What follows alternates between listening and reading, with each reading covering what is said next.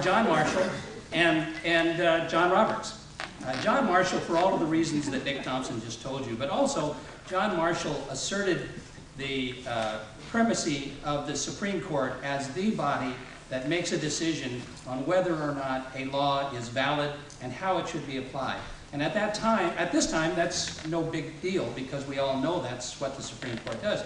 But at that time, back in 1789, Thomas Jefferson, for example, didn't agree with it. Thomas Jefferson thought that each of the three separate branches of the government could make their own decision about what a law meant and whether it was constitutional. And so John Marshall, in cases like Marbury versus Madison and McCulloch versus Maryland, asserted not only his own robustness as a Chief Justice, and he wasn't the first Chief Justice, by the way, he was the third.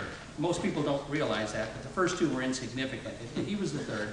And he asserted all those things and put the Supreme Court on the footing that it is now.